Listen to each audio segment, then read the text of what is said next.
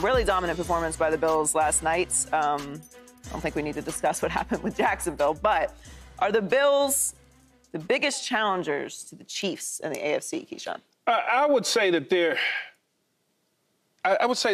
right there, because I still, for all that happened with the Ravens getting off to a slow start and beating up on the Cowboys, and then looking at that situation, then I look at Pittsburgh's situation. Obviously, defensively, they are what they always been, right? They can still kind of run the ball with Najee Harris and company, but then you insert Justin Fields into the lineup, and as he gets more and more comfortable, you got to only think he becomes more and more dangerous to teams in the AFC. The Bills are the team that we're looking at right now because of the quarterback of Josh Allen and what he did and what they did ultimately as a group against the Jacksonville Jaguars in front of all of our eyes on a Monday night. They took them to the woodshed, like you mentioned, and just beat them down and sent them packing back to Florida. And if you go back and you look at several years ago, Josh Allen had a performance in the playoffs at the AFC Championship game against Kansas City, and it wasn't his fault that the defense surrendered to Tyreek Hill out the back gate, but many people do. And so you start looking at it and you say to yourself, you break it down, you say, well, who could really challenge Kansas City? You got Buffalo, Baltimore, Pittsburgh, and in a couple weeks they play the New York Jets. So let's see what Buffalo and New York looks like when they go up against each other. So I would say 3.5 teams right there. I'm just not going to give it to the Bills. But you're also, the half is the Jets. The half is the Jets because I don't... Right. They play each other in a couple weeks, so that'll tell me a lot about who the Jets really are. It's fair. There's still games to be played, guys, so you can still determine this. Michael, do you think that they're the biggest challengers? Well, each week, what we're trying to do is ascertain information. That's why we're watching the games, to see what progress people are making. And I'm going to tell you something. When I watch the Bills, I'm like, whoa. Because we think naturally you have lost one of the best receivers in the league, you're going to take a step back. Right. But in losing one of the best receivers in the league, the man, Josh Allen, has taken a step forward. He is saying, and I said this last year when I watched it, because I know it made me feel funny, as we watching football and everybody, and every time I'm looking at Buffalo, I'm seeing people point to Josh and tell him, think, don't be a dummy, don't make bad mistakes. I know that has to bother him. And now it looks like he has taken over this team. And he's saying, this is my team and I'm going to run it. His offense coordinator, Joe Brady, has been his quarterback coach for a while. So now you feel that there's a real completion there. When you're going to go up against Patrick Mahomes, you can challenge him, but it's about playing smart late in the games. And when you have sometimes a guy that's so dominant in his personality, like a Josh, like a Stephon Diggs, sometimes you have to play the man instead of the game. Let me give you an example. It's 3rd and 3. You're in a tight situation late in the game going against Kansas City. It's 3rd and 3. Josh Allen's rolling right. He sees Stephon Diggs a titch open running down the sideline, but it's 3rd and 3. Make the smart decision, play the game, go get the first down. If you play the man, now you're taking a risk trying to complete that pass so you're not dealing with the argument on the sideline. And then you just lose that game to Patrick Mahomes. This tells me now that the Bills have a better chance at getting past Kansas City than they did with Stephon Diggs, with what I'm seeing out of Josh Allen and how I'm hearing him talk. So in other words, you're saying Stephon Diggs applied too much pressure on Josh Allen to get him the football in crucial situations when Josh Allen should just take a step back and realize I could do it without Stephon Diggs being involved in this situation? Well, it would be great if Stephon Diggs was involved, but the problem comes in when he gets so demanding that that Josh feels he has to satisfy him as opposed to playing the game. That's where it becomes. I'm blown away with all the back and forth we get in between wide receivers and quarterbacks. I don't know. You turn it over. All the great receivers are turning over in their graves on this. You know what I'm saying? Because we're seeing a lot of this in the league, a lot of this in the league, and we got to figure out something to that. But Josh Allen looks like a whole different quarterback. He looks like he's taking control of this football team, and this gives the Buffalo Bills the best chance. So it's addition by subtraction. If that's what you want to call it, that's what they may call it, but I'm just saying. See, because it's the growth. Right. It's sometimes, all right, you're riding on the training wheel. You're riding on the training wheel. sometimes at some point, you got to lose those training wheels and learn how to ride the bike. Right. Josh Allen has learned how to ride the bike now. I think the Bills are the biggest challengers to the Chiefs in the AFC. Because I would say that it was the Bengals, and we'll get to them in a little bit, but it's not looking like the Bengals this year. And again, maybe this is my own biases, but I trust things that I have seen before until someone proves otherwise. And I've seen the Bills dominate this division year after year after year after year. And they're doing it again. There was so much question about what they were going to look like this year, not just because they lost Stephon Diggs, but they lost a lot of other pieces as well, especially defensively.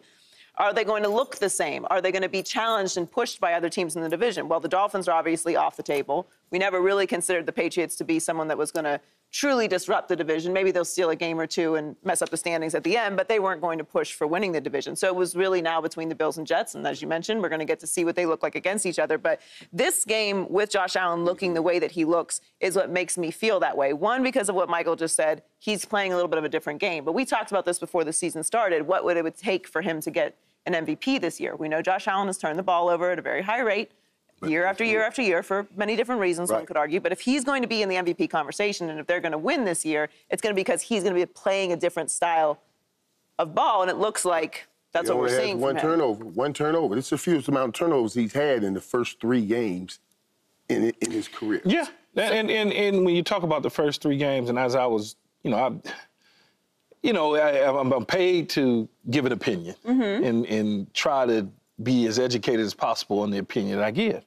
When I look at the Buffalo Bills and where they're at, Josh Allen is playing good football, but I also have to factor into the opponents that they played up against. When I look at Arizona spot number 17-3 at home and they come back and get them, then Miami loses 2 and they boat race them down in Miami. Then they get a Jacksonville team that at home that we've been scratching our head trying to figure out. They just gave that dude $200-something million. They ain't worth the snot. They can't figure it out. Doug Peterson might be a guy on the firing line at the end of the year. And so I look at the first 3 games and I say to myself, okay, now what's the next 3 games look like? Right. The next 3 games will tell me a lot about the Buffalo Bills because the next 3 games are the Ravens, the Houston Texans, as well as the New York Jets. And guess what? All 3 of them are on the road. The NFL didn't do them any good, but they did them good if they go out there and they win those games. Yeah. Or even if they go 2-1. It will make me feel a whole lot better about what I'm seeing opposed to what I've seen, if that makes any sense. Yeah. Right, because the difference between the Keyshawn Johnson and those other guys that are right here are going to be the pressure moments. In the pressure moments, you got guys that can make plays all game long. But on 3rd and 3 with the game on the line, you go to the great player, you go to the guy that makes the play under pressure moments. And that's what we got to see these guys that Josh Allen playing with now do.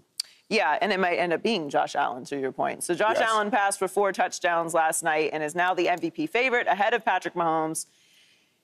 Is he the MVP right now, and is it his to lose? Michael. And I love this. When you start looking at Josh Allen, it's not like he has the most yards or everybody in the league and everything, but I think we're seeing that and saying he's the top guy now because of what we're watching in his decision-making process. And that's growth. Now, I would have to throw Sam Darnold in there because I measure men in distance travel. Don't tell me where you are. Don't tell me, but tell me where you started. And when you think about where this season started and the thoughts of Sam Darnold and being in that competition, that race, that's a great distance travel. But I certainly got Josh Allen right there with the plays he's making and the decisions he's making.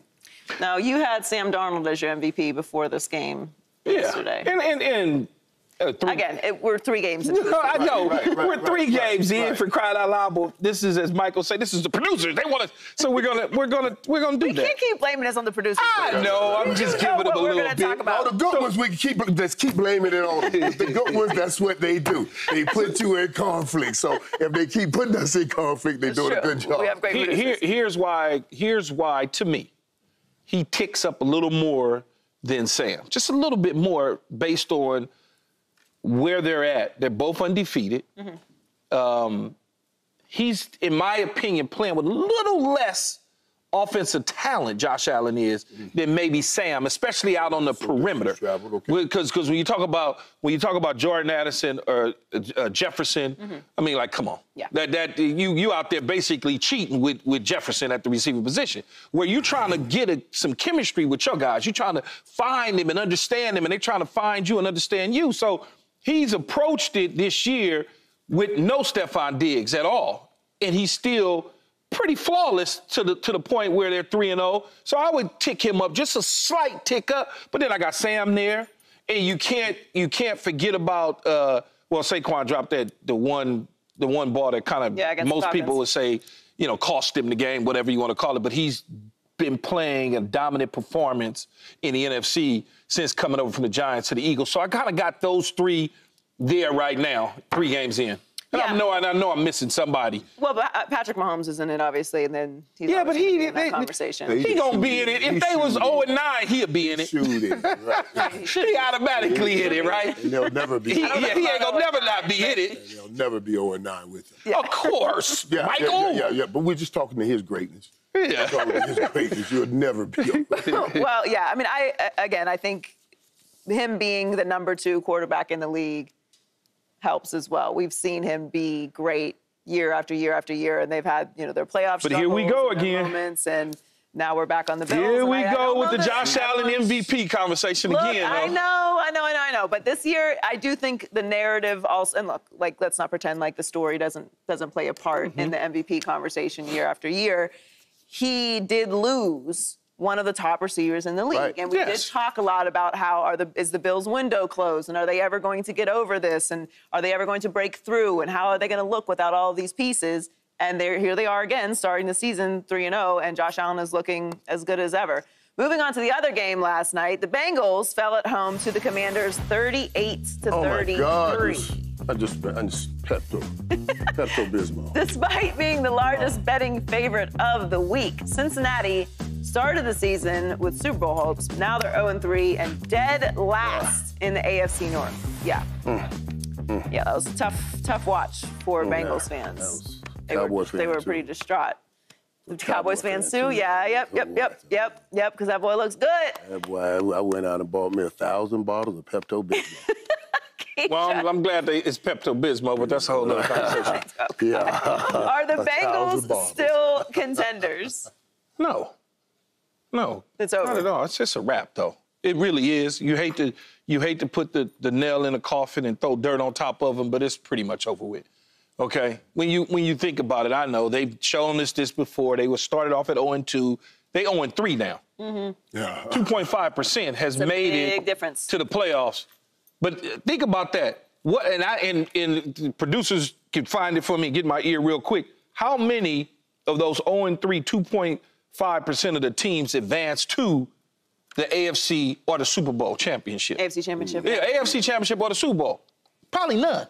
So when you got Pittsburgh playing the way they're playing, they're only going to get better. Period. That's just it. They're going to get better. You know the Ravens are going to get better. And as much as you want to kind of poo-poo Cleveland away, they're going to be hanging around and messing things up for somebody along the way. Then when you start to look at the schedule for the Cincinnati Bengals, they got Carolina, Baltimore, and New York. Carolina looked like a different team with Andy Dalton at the quarterback position. Yeah. Not saying that they mean anything because it's the Raiders, but they look like a different team. Yeah.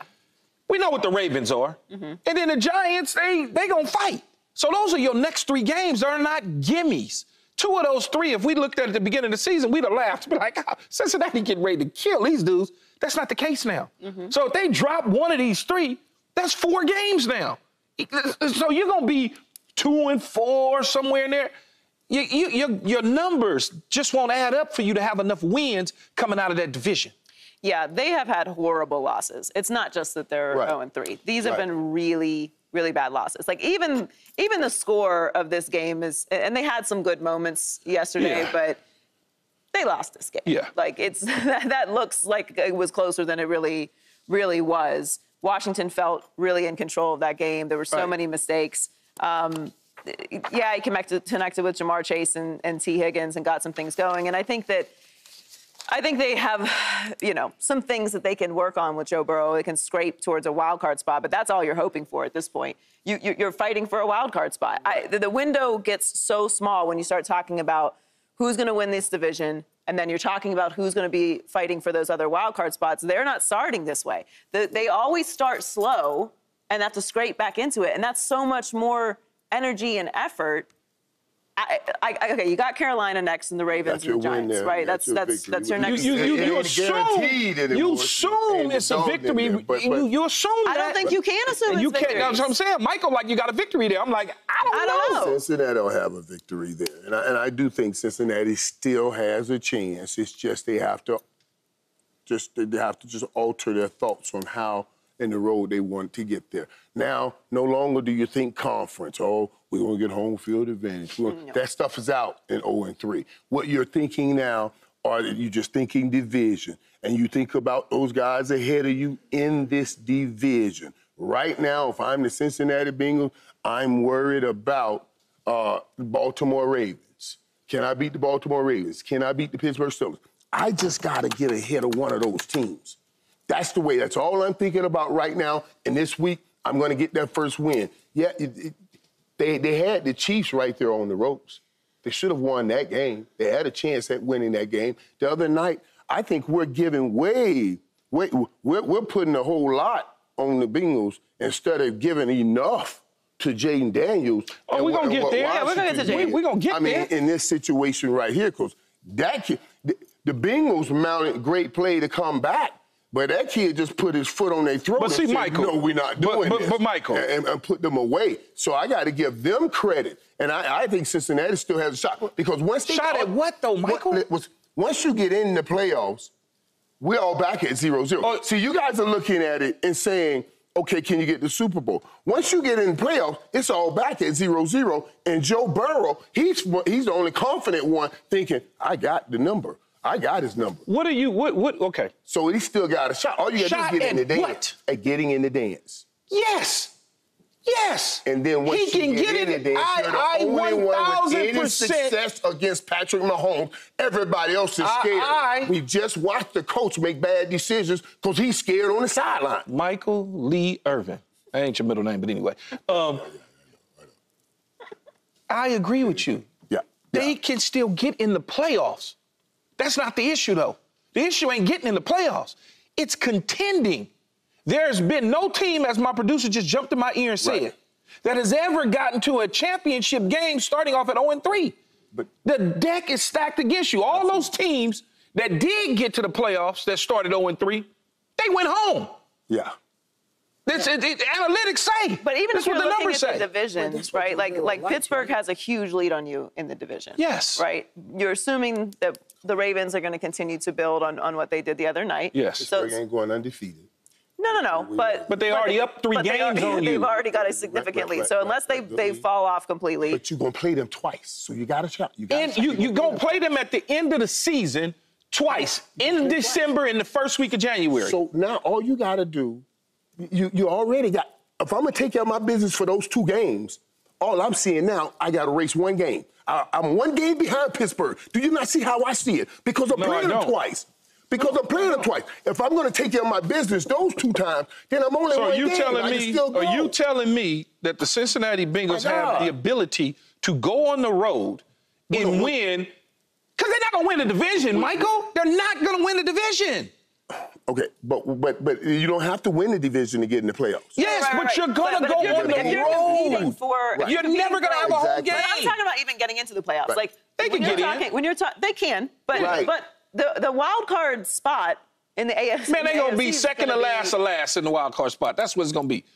They're going to be the dead last. Who are going to be competing? No, I understand that, but if they get in, they're going to be at the cellar. And let me say this. When they get in, now they're going to, boy, they're going to let us in this thing. And that old confident thing of we can always win. We always end up on the winning end. Joe Burrow is that kind of dude. That's what he's been doing. He's been saying he's in Cincinnati. I like him and too. Things are different now. I like him too, So 0-3 is something, okay, that's a challenge to him. I believe he can get it. I like him too, and I think if they get rolling and all, that's cool. And they, hey, boy. But they so far behind the sticks that the climb to the top to get back where they need to be to challenge Kansas City is nowhere in sight. That's what I'm saying, though. You don't have to climb to the top. You just got to get towards the top of your division. You're going on the road, though. Division. Get to the top of your division, and you worry about that fight in the playoffs. Just get in the playoffs. You ain't never had to go on the road, so don't tell me. I love Joe Burrow as much as anyone. It's so far behind, man. So much. It's such a tough. It really. But that anybody can do it. 2.5% is like. So you're saying there's a chance? Right. At 2.5. Right. To get into the playoffs. Yes. Well, I want there's y'all a to hold it. I want y'all to hold it. Like statistically, they are not eliminated. Hold this. I'm telling you. Oh my God, hold this. I'm telling you. I promise you. Y'all watch when I'm right. I'm just Michael. I'm gonna make sure y'all know you it. Wrong more times than you right. No, that's not true. Subscribe here to get the latest from Speak, and go watch a few segments from our other shows on FS1.